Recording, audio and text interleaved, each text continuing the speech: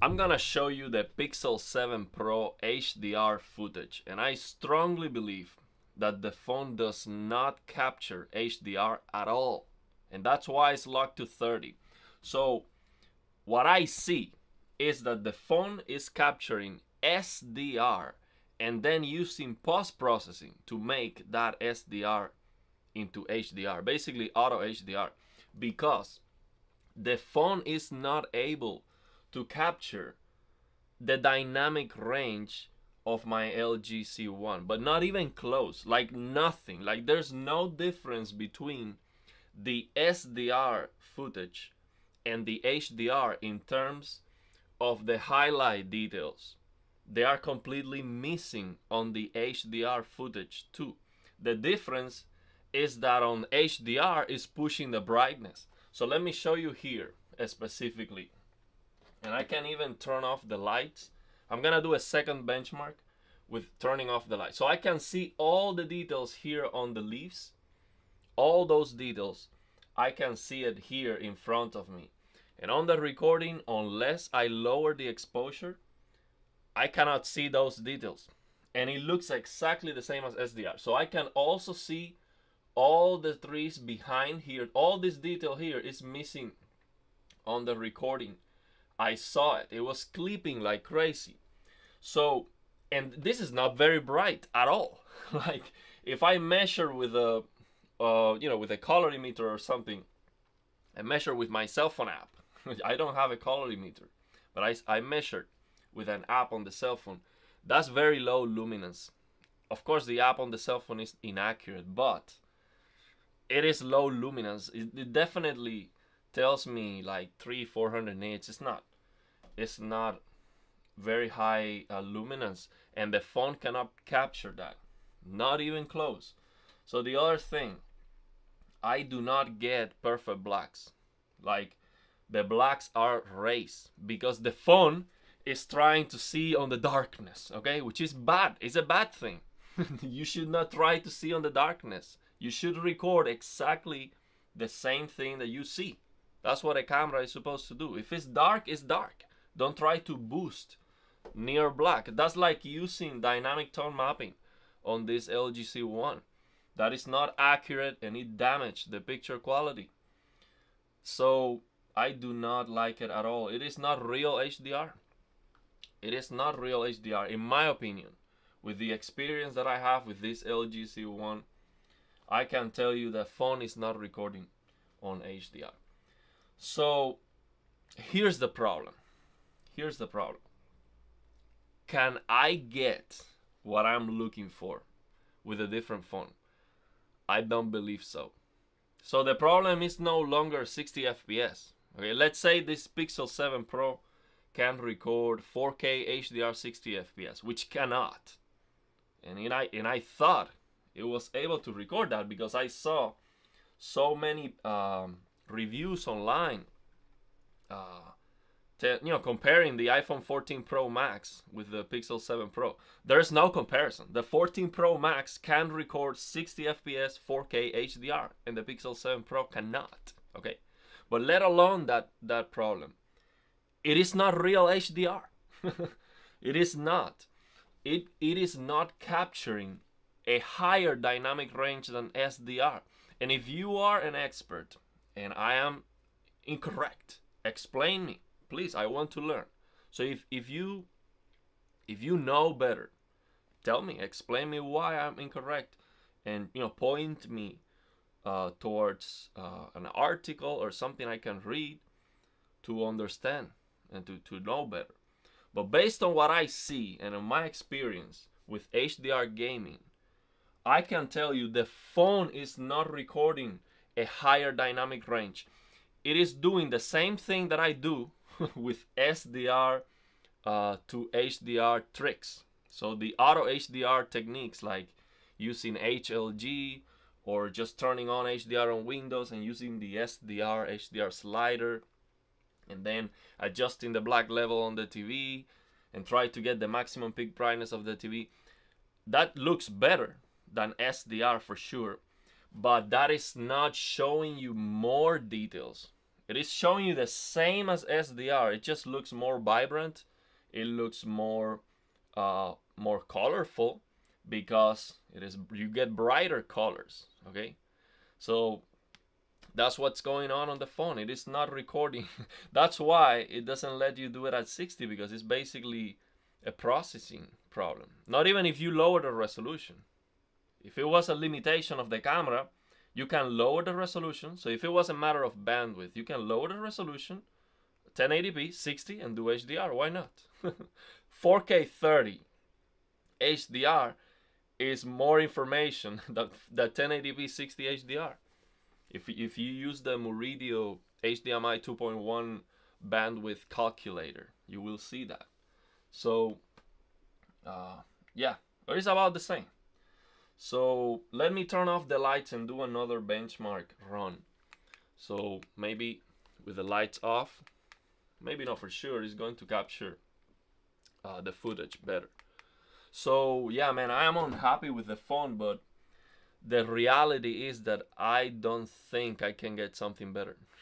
I can return this phone and then wait until next month and get the Samsung Galaxy S23, which will record 4K 60 HDR like the iPhone 14 Pro Max does.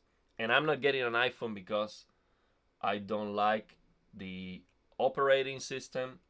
I do not like the Apple business model. They want to charge you for everything. I just don't like Apple. Okay, not an Apple fan, not paying for iPhone, but it is a better product. Objectively, it is a better product. It has more capabilities. The screen is smaller too, which I'm not a big fan of. But yeah, it is a better product. But the problem is, if I wait for the Samsung Galaxy, so you see, I can see all the details here, all the leaves in front of me. I can see it. I can see all of this perfectly. I mean, this is not even bright. and it's probably clipping on the phone. I can see all of these trees behind. And it's not even bright. This is not even bright. And I can see all the branches of the trees, no problem whatsoever. That is not even bright. And it was clipping on the recording, it is bad. So if I wait for the Samsung Galaxy S23 and I get that phone, I don't think I am going to get what I want. Not even close. I don't believe so. So it is just gonna be a bigger failure. It's just gonna be, just failing, spending more money and still not getting what I want. So if I get a real camera, it's not gonna be. So let's say I spend $2,000 on a camera. Okay, I spoke with Gaming Tech. He told me the camera he uses is very expensive. So if I get that camera with the lens, it's like $2,000 or more. Will I be able to record 4K 60 HDR with the quality that I want? No. So basically, the only way I have to show you high quality HDR videos is using a second PC with a capture card. And here's the problem with doing that. Let me turn on the lights. Here's the problem with doing that. The games have the black level rays. Okay, so what I'm capturing is not good. It's still not good. So this game, for example, I have to lower fine-tune dark areas -5. The game has the black level rays, and most games have the black level rays in a huge way. You have to use fine-tune dark areas -16. For example, Spider-Man. You have to do that. So that is on the TV. So the game I am capturing has the black level rays. So if I'm showing you, oh, look at how good this HDR is, I can tell you, hey, go to your LG C1 and lower fine-tune dark areas. But what if you're watching that on your cell phone? Or you're watching that on a different TV? It's a footage that looks bad.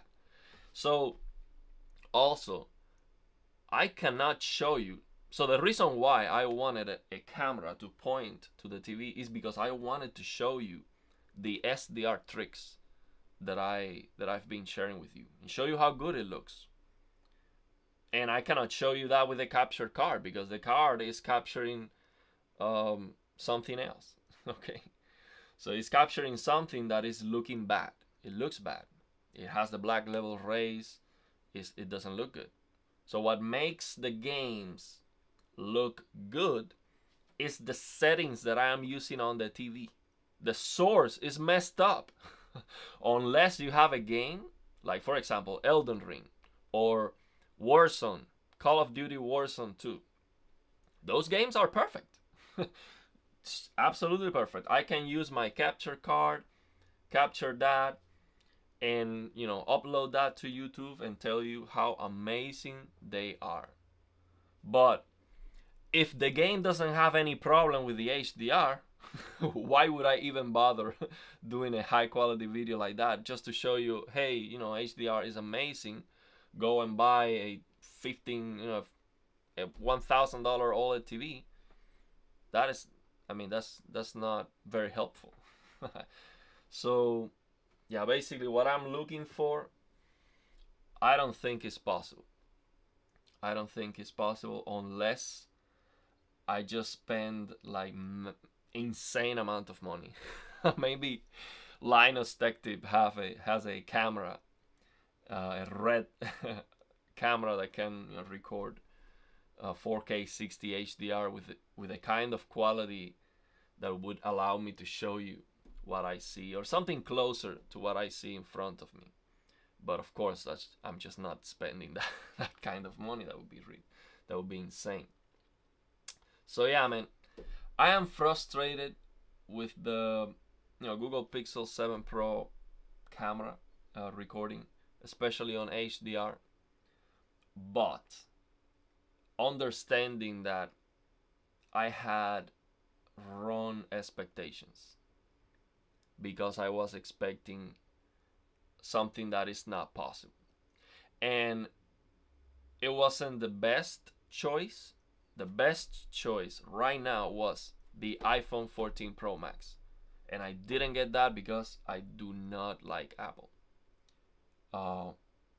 So basically it wasn't the best choice, but restricted to my choices, I didn't have a better option. The S22 doesn't record 4K HDR 60 frames, and I just didn't check that. I was assuming, of course 4K 60 HDR is not a big deal. It's nothing. I didn't check that, and all the comparisons online with the 14 Pro Max and the Pixel, there's no comparison. The 14 Pro Max is better. It can do 4K 60 HDR and the Pixel 7 Pro cannot. There's no comparison. So yeah, I was misled by that too. Well, my bad. It was my fault. But yeah, on SDR it does record better, and it is a big upgrade from the Pixel 3 for sure. So I am still deciding what I'm gonna do, because if I do not have a better option and I return it, then what am I gonna do? So the best thing I can think of right now is return it, and next month get the S22, which is gonna be more expensive. So I'm gonna end up paying $300-400 more to get 4K 60 HDR, and then not be happy because the Samsung is still using a bunch of post-processing garbage, and the picture is gonna look overly saturated and all the same issues. So it's going to have a better quality, but it's going to also cost me more money, and at the end I'm not going to get what I want. So basically, two things I can do: try to learn how to capture HDR with what I have, with my GPU on my PC. Without a second PC, without a capture card, I'm going to lose performance. But there has to be a way to capture HDR, at least at 30 FPS for sure. So I can show you a good footage of HDR, and with the microphone I can record my voice. So I can upload a video with my voice over and a good HDR footage. I can do that. And the second thing that I can do is to control the exposure of the video. So I can record on SDR, and when I am showing you HDR picture, I reduce the exposure to show you the highlights, and increase the exposure to show you the rest of the the midtones and everything. So that's the best thing I can do right now. So yeah, let me know your thoughts and opinions, and yeah.